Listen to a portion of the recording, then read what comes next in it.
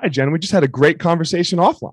Yes, we did. Elliot, nice to Yeah. meet you. Nice to meet you. One Jew to another, that's always the connection when you find it, right? 100%. You're part of the tribe. I feel like I've known you for 100 years already. Yes. As soon as I don't know why I didn't put it together. But then as soon as I saw your last name, I was like, oh, Elliot, what the fuck? I mean, how did you know? I was going to say, when you asked me if I was Jewish, I was like, well, I mean, it's pretty obvious in the last name just in itself, right? For sure. So Jen, you are someone who I have been quietly and slowly following for years.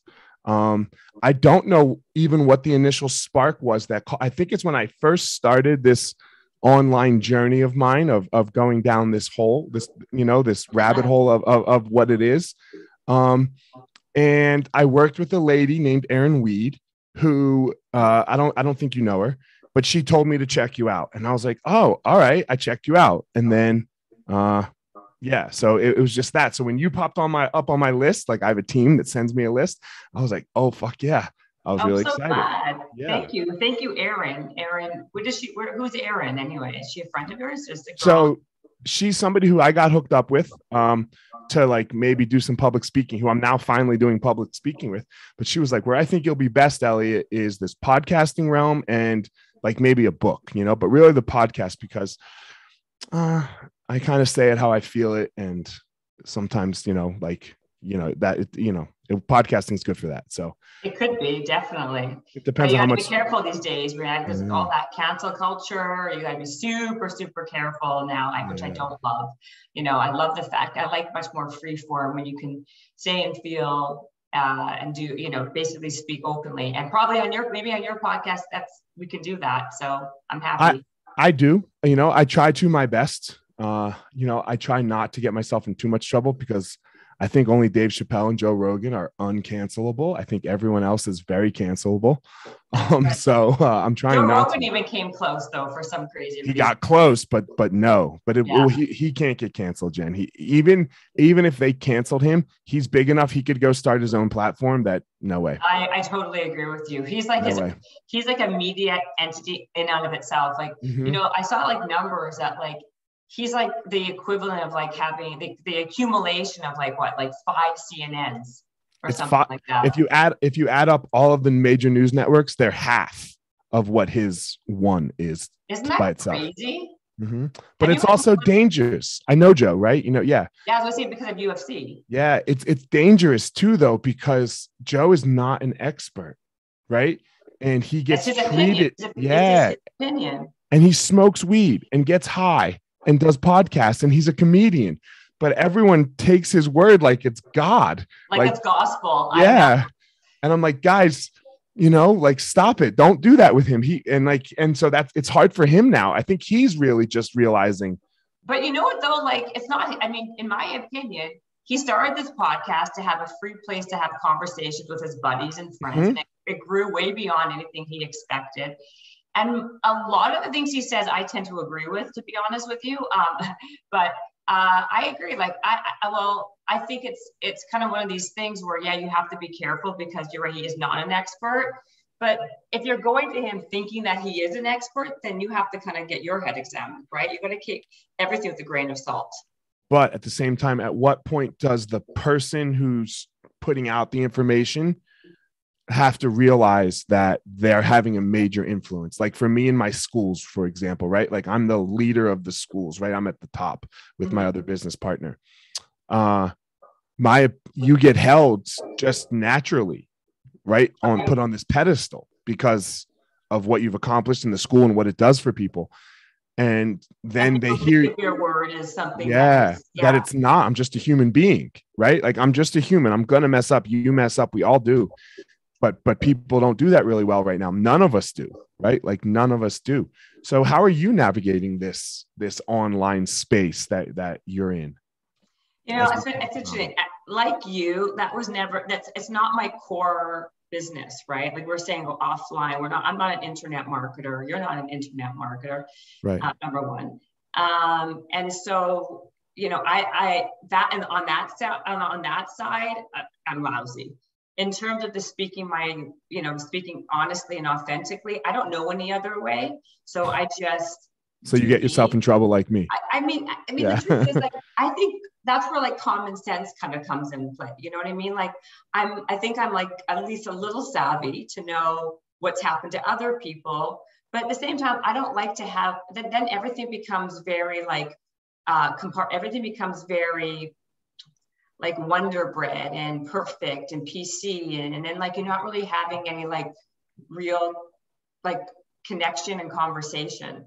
So for me, I either stay away from certain topics so I don't even get myself into that like boiling water. Mm-hmm. But at the same time, I mean, I just have to be, I am me. And I really do take on the idea and approach, like either, you know, you can agree with me, you don't have to agree with me, but this is my opinion. I'm not going to modify myself to such a point where I'm so watered down and diluted to where I feel it's just what's the point?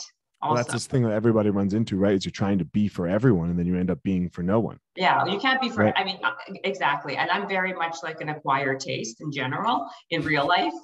And so I just feel like that is exactly true. When you try to be someone for everybody, and that's what the companies and brands and everyone, you're much more successful when you have a niche market and you tailor, you know, you're not tailored, but you kind of like, don't try to focus to be a people pleaser for everyone, because you just become a pleaser or people pleaser for nobody. I liked how you said you're an acquired taste. My wife said from very early on, she's like, you're a fucking fungus.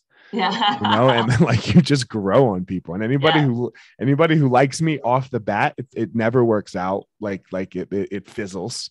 Yeah, you know? yeah. But everyone who's like, I don't know about that motherfucker. It's like we grow, you know, we grow. 100%. I actually think that's kind of a truism in life, right? Like for me too. It's like the people I usually like really have an instant connection with right away, it usually does fizzle fast. And then like the ones that kind of are like a slow build are usually the ones that have longevity. Got it. Yeah. I don't know why, but yes. I mean, some people start out fucking hating me. Like my friend. What's to hate though? You don't seem like you have anything really to hate about you. Although you seem to. I haven't coached you. Because you're moving around a lot in your chair. Yeah. No, I don't have ADD, but I move around a lot. Okay. I haven't coached you yet, and when I when I coach you, I'm for athletics, for martial arts, I'm very demanding. Good. Can you come to LA? I mean, do you ever come here? Yeah, I come a bunch, but we'll have a coffee. We'll do some martial arts, and I'm going to find you a good spot too. So I would love that. I didn't know that you were such a maven in this space. Yeah, it's been my whole life, you know, since I was 6 years old. I'm not good at, I can make some food. I think I'm a decent dad, and then I do martial arts, and that's it. That's amazing. So, how many kids do you have? I have two boys. How about you? A boy and a girl. How old are your kids? 12 and 8, almost 9. Oh, wow. Okay. I have a 9-year-old that turned 9, and I have a girl that just turned 7 a couple of weeks ago. Got it. All right. Yeah. So I see this Habits and Hustle behind you. Tell me about Habits and Hustle. Yeah, barely. Well, Habits and Hustle is my podcast. Okay. And I do it in partnership with Entrepreneur. And it really is about just like the habits and hustle of the most successful people that we have, like, you know, in the world. And it could be in any field or in any area. Someone who's a disruptor, someone who's super fascinating, who's really kind of, and we dig deep into their story and what are the habits and the routines that either keep them on point and keep them and made them as productive and resilient as possible, and what they've done and what they do now. I think so. This is all of it, right? Like it's just that it's the habits and the routines that make you stick in the game long enough that you actually get things done, because most people just quit too soon. Yeah. You know? They haven't learned about the resilience and the work that takes place to have to be super successful. And a lot of times it's like, a lot of it's rinse and repeat, right? Like a lot of it's like doing the inane things that you don't want to do over and over and over again. That kind of get you to that success precipice. And they're very small, right? They're not these like grandiose things like, oh my God, when I get this done, I'm going to have $10 million. No, you won't. Yeah. You know, I don't believe in day in and day out. I don't think that there's many things as an overnight success. It's like an iceberg, right? People only see the tippy top. They don't see all the stuff underneath.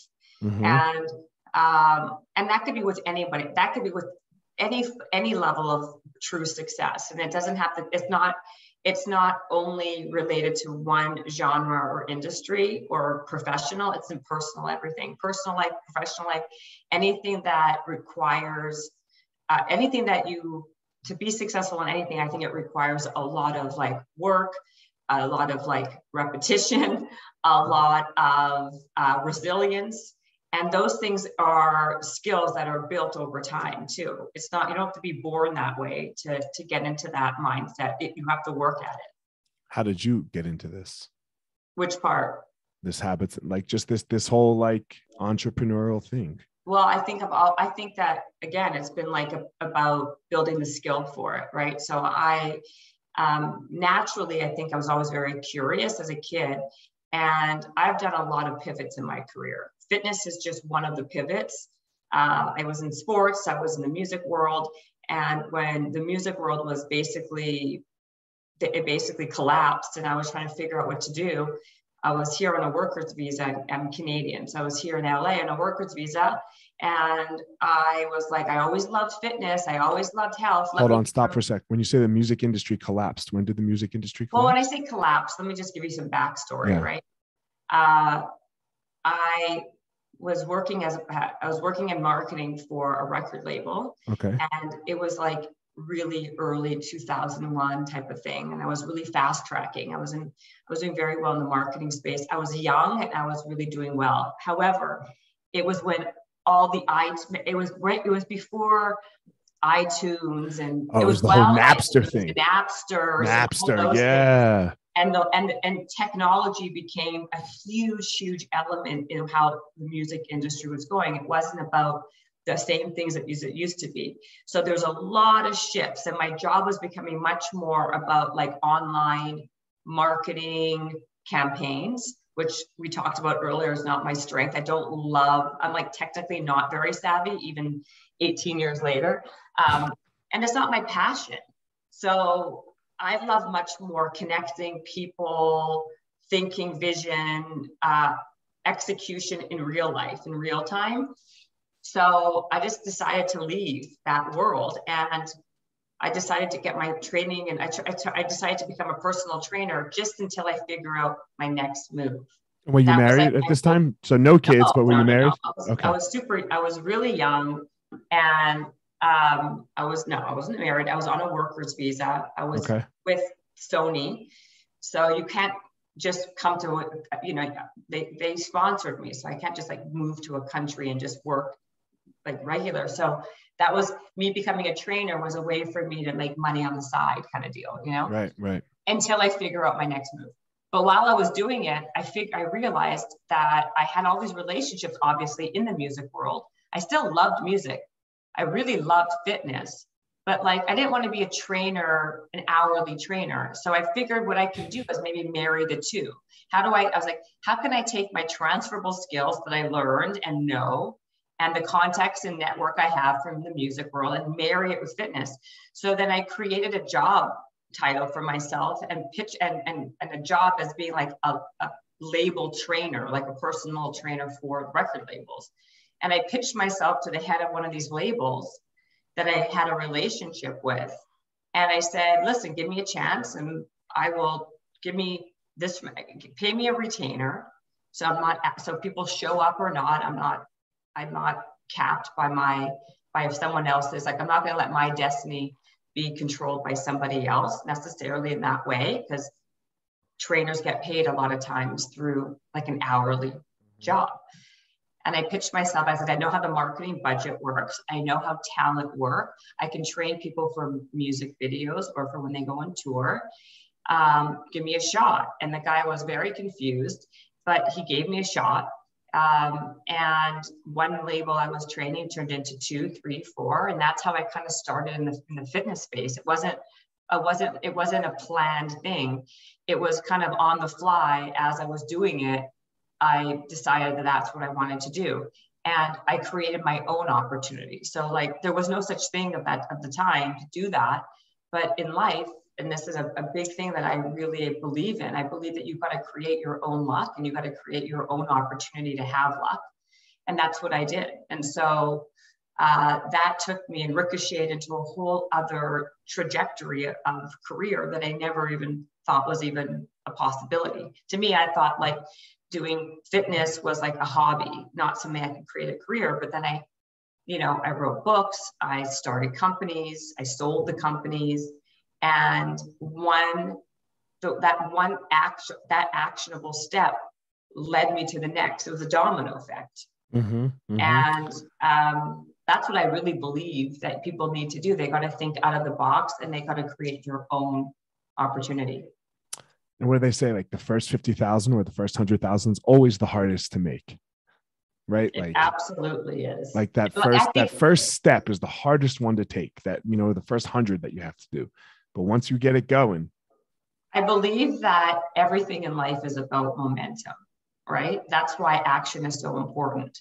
The second you stop, that's why people who are in a job are usually the people who get offers for a new job, right? Mm-hmm, it's mm-hmm. always better to find a new job when you have a job already. Right. It's often easier to meet new boys or girls when you're already taken. It's like Murphy's Law. You know what I mean? Nobody wants you. It's like the Groucho Marx. Nobody wants you unless you have somebody, unless you are unavailable. Right. The thrill of the chase. Yeah, it's such a weird thing. And then it just starts to go. And then you start to make more and more relationships. And then you get all these opportunities. It's a very weird thing. It's just that going is very hard, because you have to do this hustle and habits, kind of like as the name of your podcast, almost like you have to do it without any return. And that can be so hard for people sometimes. It can be. But the podcast, though, is like an iteration years and years later, right? Mm-hmm. Like podcast. Yeah, I'm just using it as a generalization, what people have to do. Exactly. But the start or the stop is always in the start, right? So people have to know that they should be making realistic goals for themselves, right? And having a goal. No dream is ever fulfilled unless you have goals for it, right? It's only a dream unless you have a plan or a goal in mind, else it just stays a dream. So you have to have like somewhat of an idea of what you're trying to accomplish, and then you have to go after it. You have to act on it. You can't just think about it and daydream about it, but there has to be action, even if it's like really, really small. People talk all the time about these like tiny steps, and but it's the truth, right? Like, even if you do something, even a little something is always better than nothing, because it gets you moving. I just started using this thing called the intention journal. It's by this guy named Brandon Beardy. He's a real estate guy, and I really like it because it makes me write down the smallest little step that I have to take today. And every day I have to go in this journal and I have to write down the smallest thing that I have to do today. And it's so easy. Like, there's no way I'm going to miss it. And if you just do it, like, man, by the end of the week, I've accomplished 6 small steps. Well, you know what I think is also something that we should point out is people like you or me who already seem to have their habits kind of like they're like kind of like locked in, and like routines like that. To us, like, it's second nature. For people who are just starting or don't even know where to start, that's really where it's really hard, right? Because they don't have like a fitness routine, a nutrition, plan, like I really believe the first step in a lot of this stuff is working out every morning. I think it does so much for your mental state and mental health and your focus and confidence, that it really does allow you to do something, to take that next step. So like, I do think that, everyone has to start somewhere. And that's why I think when they do that, it makes a big difference. And that's why I agree with you. Yeah, I agree with you. I think a whole morning routine is very important, because you start winning, with exercise included. I think you start winning. Like the priority, because you start winning right away. I think a nightly routine is actually even more important than a morning routine, because if you don't sleep properly and don't get your ducks in a row to have that morning routine, if you're not like set to have that morning routine, it won't happen.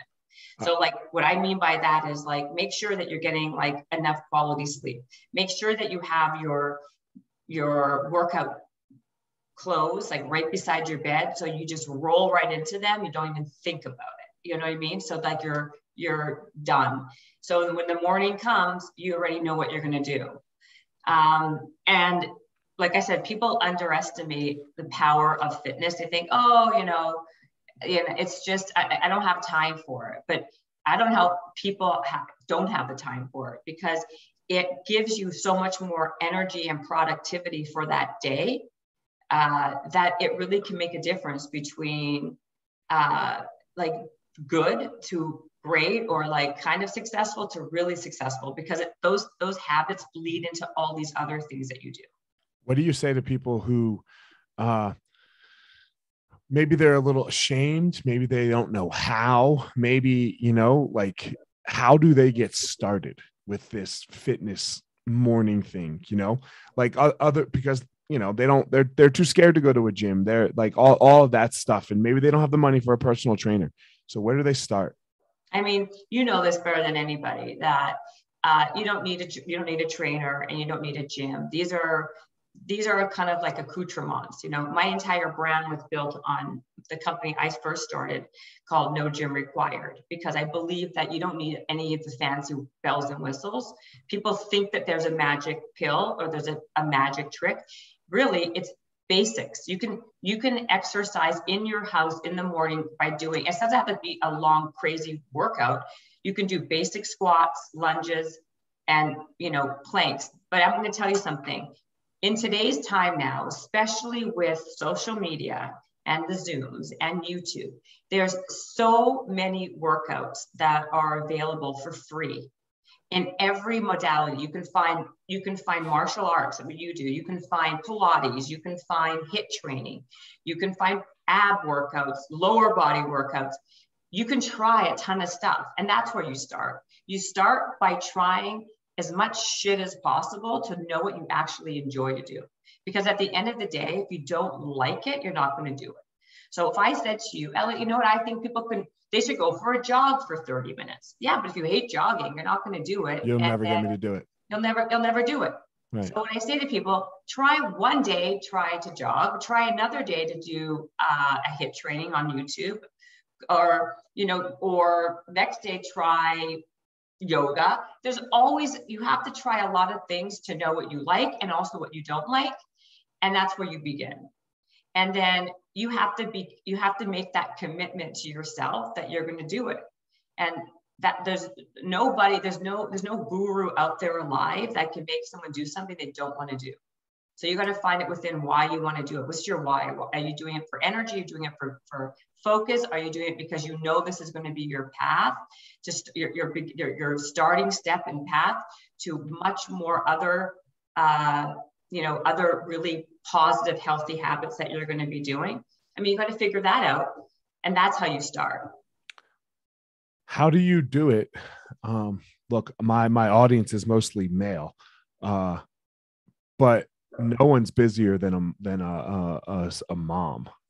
Now right? Tell me about it. Exactly. No one's busier, because you have your child's needs, and then you also have your husband, who has needs, and you have there's a lot of pressure on a married woman with children. So for all you fellas out there listening, if they can do it, we can do it. So no, how do you? 100% true. The reality is, it's there's a saying, they say if you want something done, you give it to a busy person, because it is so true.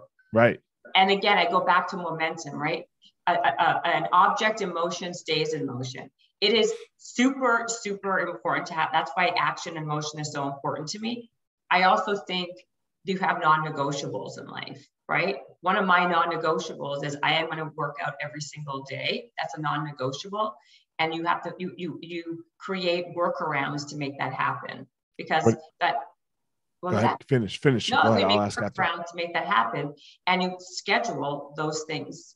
Just how you would schedule, people have enough time to blow dry their hair and brush their teeth and do this. They have time to work out. It should be part of listen, this is not even a podcast on working out. I'm just saying, right. To me is a fundamental habit, a core habit that leads to so much other success down the road. But if you can nail that in a real way, as in a regular way, it basically dominoes into all these other things. What are your other non-negotiables? Another non-negotiable for me is, first of all, another one is like, I'm with my kids in the morning. So I wake up with my kids, I make them breakfast, I make them their lunch, go to school. That's a non-negotiable. So I don't schedule anything meeting wise or otherwise until 10 or 11 o'clock in the morning. Okay. I find that that's a big one. What's another non-negotiable? I think the exercise is a really big one for me, and my kids in the morning time is a very big one for me. Everything else is very malleable. I don't love, and I think people can get really, especially, post-COVID, during COVID, we got very used to these long ass Zoom meetings, which I find to be a lot of wasted time. Like we used to have something called a telephone call where you can call somebody. Now people don't do that. They don't want to make Why has this gone away? It drives me fucking insane. I hate it. Insane. It's like, I don't understand. Like, I will literally now say to people on email, I'm like, please do not schedule a Zoom call. This could be a conference call. And the reason why I don't love the Zoom calls, number one, I don't need to be staring at somebody's face to be talking to them, or staring at my own face. I find that to be also not great for that's a whole other conversation. Okay. I also find like, why not walk? A great way to kind of kill two birds with one stone is have a call and walk around your neighborhood. I like the calls because I can like walk and talk, gets the blood flowing, and gets the juices flowing. Your brain works way better when you're actually moving. So being sedentary for hours on end, we talk all about like obesity being a problem and sedentary being a problem, and yet we keep on scheduling more and more of these Zoom calls. Like, I just like the in-person better personally. I like to talk to you. I like to, I don't know what it is. Like my company uses something called Voxer, and it's very important, and I get it, and I like it, and I like it. But like, I don't want to have friendship talk over Voxer. I don't like friendship talk over Voxer. Like who has all these things? A bunch of my friends do, and I get so mad, and I get mad at them, and they like our friendship has dissipated a little bit, but just be, like we still love each other. But like, I'm not gonna like converse over Voxer. I want to talk to you like a real fucking person. I know. I think I'm like old school, where I actually pick up my phone and dial numbers and call people, and people are so thrown off by that. Right. Like, most of the time, like they're like, if they answer, because most of the time it goes right to voicemail, and I get a text. But if they answer, they're like, hello? Yeah. Like, and by the way, with business people all the time too, like I get all these like very, formalized business emails, and I'm like, the back and forth of email to me can be it can also like drag things out longer. Like pick up the phone and call people. Just call. We can handle this in 5 minutes. In 5 minutes. Right. Rather than 10 emails. This could be 5 minutes. Drawn over like 2 weeks. Yeah. 5 minutes. Just that's like, 5. I agree with you. Pick up your phone and like, and also you're like training your brain to like know how to like socialize and talk to people and build connections and relationships. You can only go so far on the computer. I'm sorry. I agree. This is why like dating, in my opinion, has gotten so crazy difficult with like Tinder and everything, because all people are used to just swipe. So there's no like human, it's all dopamine. Well, you don't get dopamine hits. And then you don't, like with the whole dating thing, I don't know. I want to like risk not liking you. And I want to be on a bad date for an hour, and I want to risk you not liking me. And that's just part of it. Like, you don't even really go out on a date with people anymore. You have like a mini date of like 10 minutes. I actually think what also happens, I agree with you, but also what I think happens is that even if you went on the date, all you're thinking about is who's better that I can swipe left to.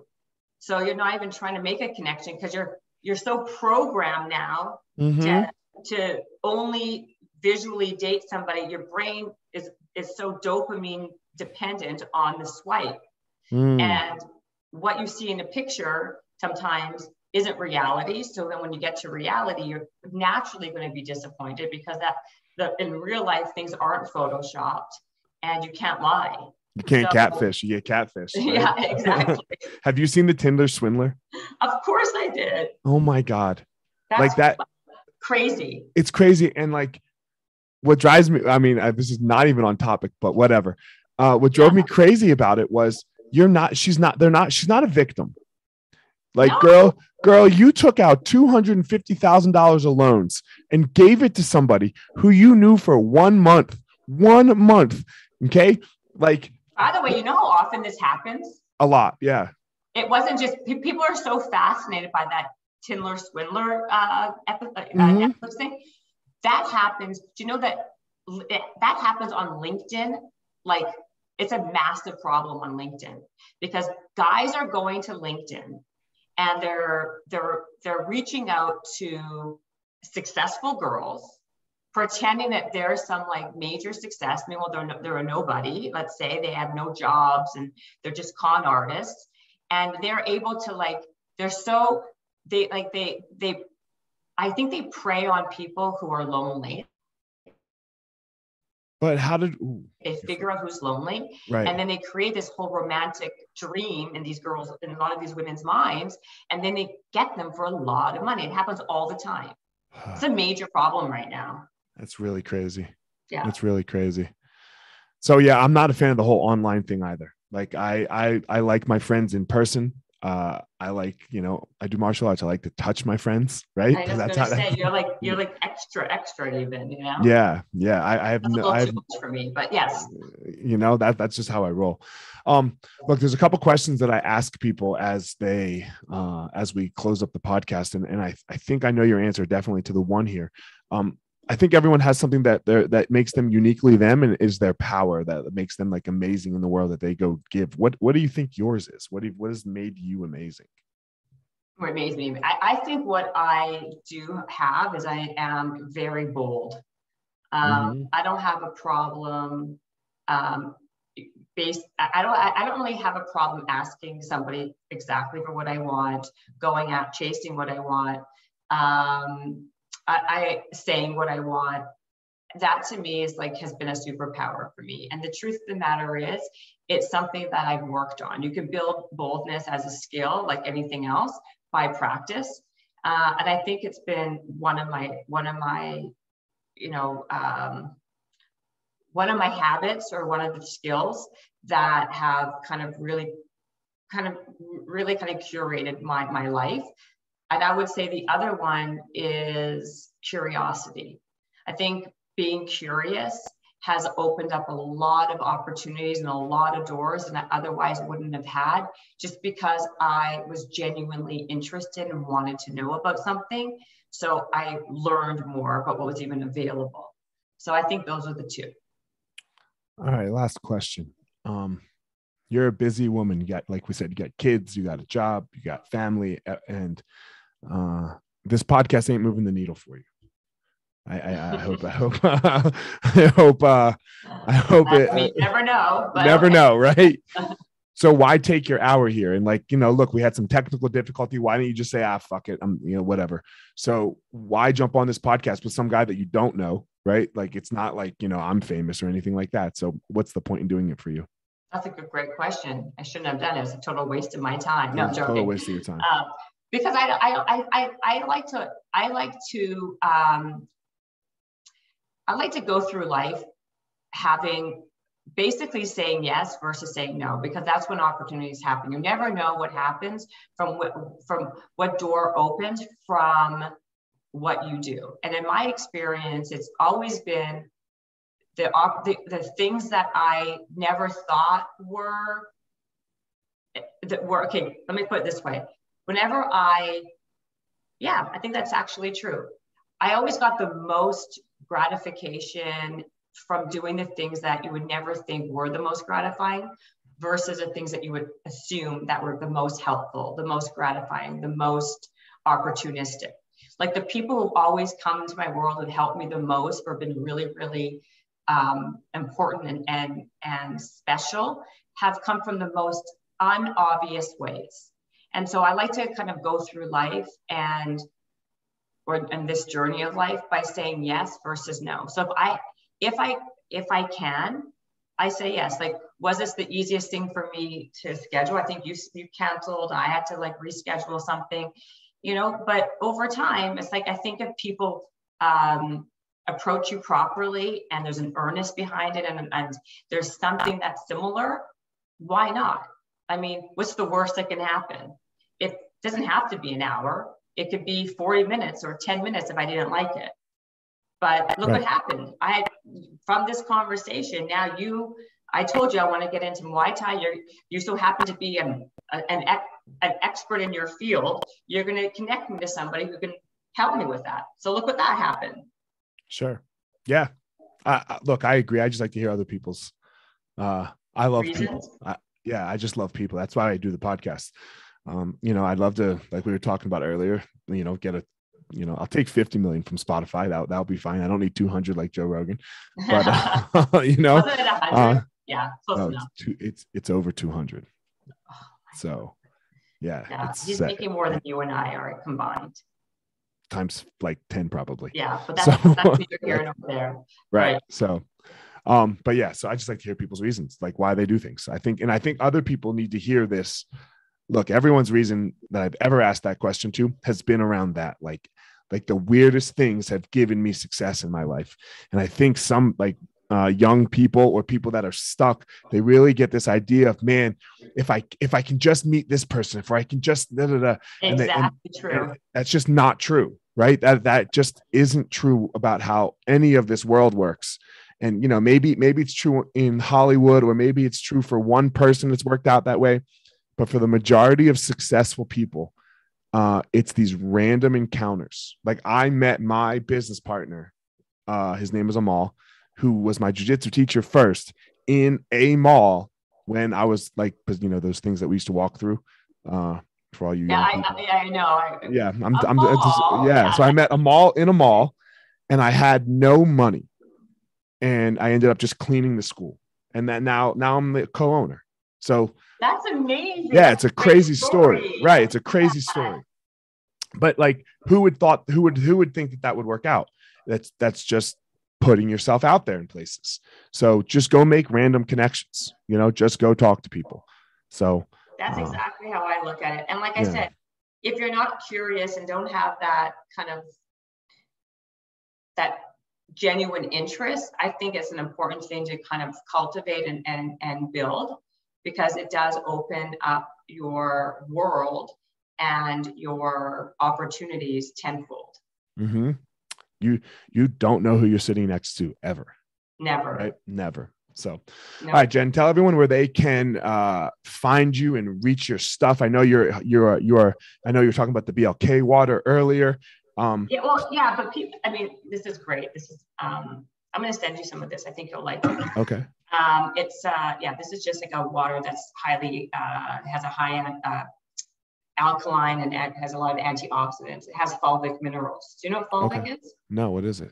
Oh, it's an antioxidant that's found in the soil that is very, very good for your recovery and for your detoxification. And so that's why I like it. And it comes with flavors or regular. You'd actually love it because you're so athletic and you do a lot of workouts. A lot of people who are workout people and who are like health fanatics really love it. Okay, I'll try it.